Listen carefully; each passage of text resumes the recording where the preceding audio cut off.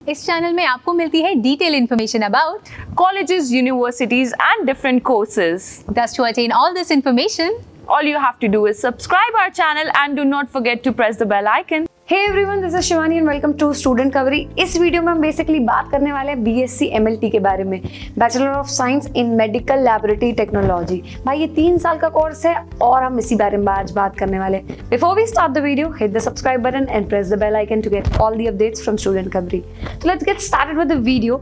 We are gonna share all the details about B.Sc MLT in this video. यार हम सारी बातें करने वाले हैं, कोर्स के बारे में बात करेंगे, जॉब प्रोफाइल के बारे में बात करेंगे, फी से लेकर सैलरी तक के बारे में सारी बातें करने वाले हैं, तो इस वीडियो को आखिरी तक जरूर देखें। तो यार ये 3 साल का कोर्स है, 6 सेमेस्टर्स में डिवाइड है ये कोर्स और बेसिकली आपको ये हेल्थ केयर के बारे में सारी डिटेल्स देता है और body fluids, haematology, bacteriology, immunology, chemical और माइक्रोस्कोपिक जैसी सारी स्टडीज के बारे में आपको नॉलेज देता है। सारी चीजों को आपको एक अच्छा खासा नॉलेज प्रोवाइड करता है और इसका एडमिशन भी भाई मेरिट रैंक के बेसिस पे होता है, पर्सनल उनके एग्जाम्स होते हैं। यहाँ पर भी 10+2 में आपको PCB 50% आपको एग्रीगेट होना चाहिए, फिजिक्स, केमिस्ट्री, बायोलॉजी, आप बायोलॉजी बैकग्राउंड से होना चाहिए, मैथ्स अगर है तो और अच्छा प्लस पॉइंट है क्योंकि मैथ्स होना भी जरूरी है यहाँ पर। अगर आपको यहाँ पर मेडिकल लैबोरेटरी टेक्नोलॉजी करना है तो मैथ्स होना आपको जरूरी है।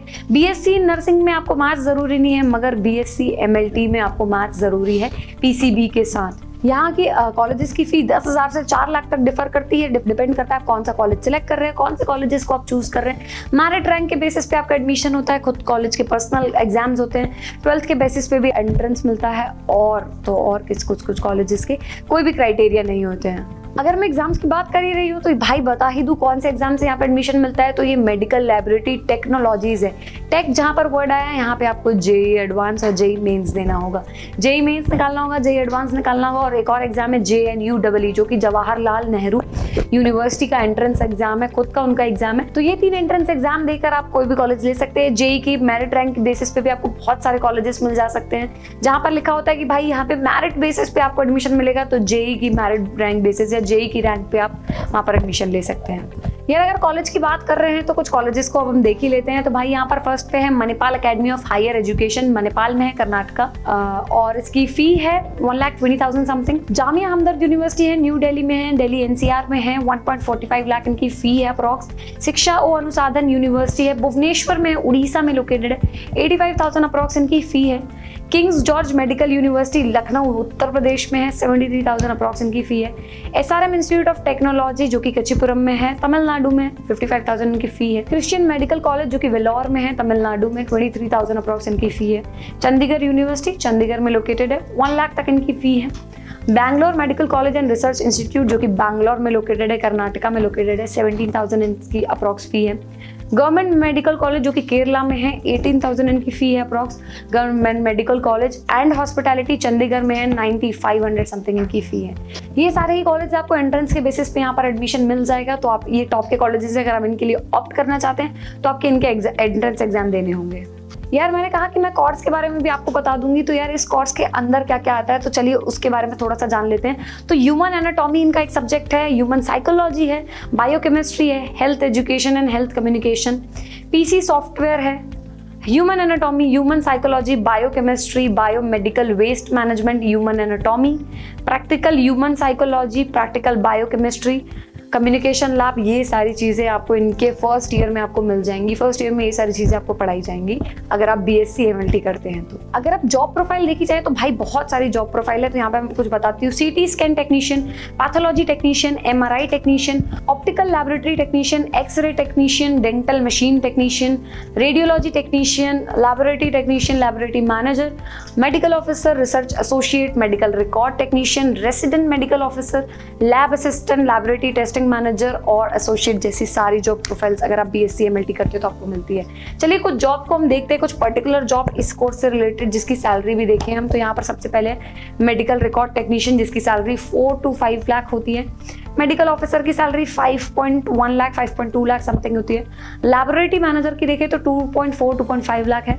लैब असिस्टेंट की देखें तो 2.7 लाख 2.6 लाख तक इनकी सैलरी है। तो ये सारी जॉब प्रोफाइल्स हैं। यार अब मैं सोच रही हूँ कि यार मैं डिप्लोमा कर लूँ या बैचलर्स या डिग्री कर लूँ, तो यहाँ पर मैंने ना उस चीज़ को भी आपका कन्फ्यूजन दूर करने के लिए यहाँ पर दोनों को डिफरेंशिएट भी किया है कि यार B.Sc MLT करना चाहिए कि डिप्लोमा इन MLT करना चाहिए। आप कर दोनों सकते हैं। ऑब्वियसली डिफरेंस इतना है कि डिप्लोमा डिग्री कोर्स है, दोनों ही कोर्स काफी अच्छे हैं। डिपेंड करता है कि आपको क्या चाहिए, आप क्या चाहते हैं। तो चलिए बात करते हैं इन्हीं दोनों कोर्सेज के बारे में। B.Sc MLT is bachelors of science and medical laboratory technology, वहीं DMLT है diploma in medical laboratory technologies. यार जहाँ B.Sc MLT आपको लैबोरेटरी टेक्नोलॉजी प्रोवाइड करता है और ट्रेनिंग देता है, जो ऑपरेशंस के लिए, ट्रीटमेंट्स के लिए और डिसीजेस को कैसे क्योर करते हैं इन सब के लिए।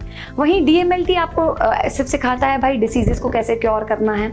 आपको डिप्लोमा करना है मेडिकल में, आपको ऑब्वियसली डिग्री और डिप्लोमा में यही डिफरेंस है सिर्फ यहाँ पर, क्योंकि हम दोनों ही MLT देख रहे हैं, मेडिकल लैबोरेटरी टेक्नोलॉजीज, तो दोनों में ही आपको सेम चीज पढ़ाई जाती है। बस डिफरेंस इतना है कि यहाँ पे आपको टेक्नोलॉजी और सारी चीजों से रिलेटेड बाकी सारी क्योर भी चीजें पढ़ाई जाती है। यहाँ पर सिर्फ आपको क्योर पढ़ाया जाता है, भाई डिसीजेस का क्योर कैसे करते हैं, मेडिकल फील्ड में क्या है, ये सारी चीजें।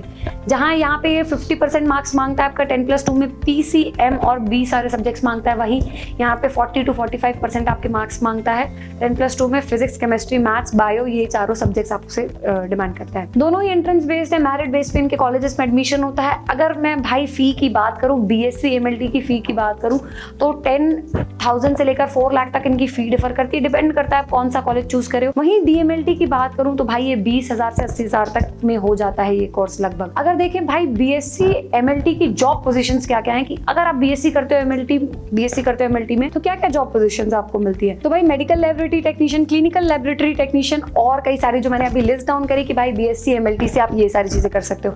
वहीं अगर DMLT की देखें तो lab assistant, health care assistant, laboratory system analyst, health and safety assistant, education consultant, ये सारी जॉब प्रोफाइल्स आपको मिलती है। अगर सैलरी की बात करें तो B.Sc MLT की सैलरी है 2 से 6 लाख तक डिफर करती है। वहीं DMLT जो डिप्लोमा कर रहा है उसकी सैलरी 20,000 से 80,000 तक डिफर करती है। ये डिग्री और बैचलर्स का डिफरेंस आता है कि भाई अगर आप डिग्री कोर्स कर रहे हो तो ये आपकी सैलरी रहेगी, और अगर आप उसी चीज में डिप्लोमा कोर्स कर रहे हो तो ये आपकी सैलरी डिफरेंस आएगा। तो आई होप मैंने सारी चीजें कवर कर ली है। मैंने ये वीडियो स्टार्ट करी थी B.Sc MLT के लिए, तो सारी चीजें उसकी मैंने कवर कर ली और आपको डिफरेंस भी बता दिया कि अगर आप डिप्लोमा करते हो उसी चीज में तो क्या डिफरेंस आता है, क्या आपकी सैलरी रहेगी, क्या आपकी जॉब प्रोफाइल्स रहेंगी।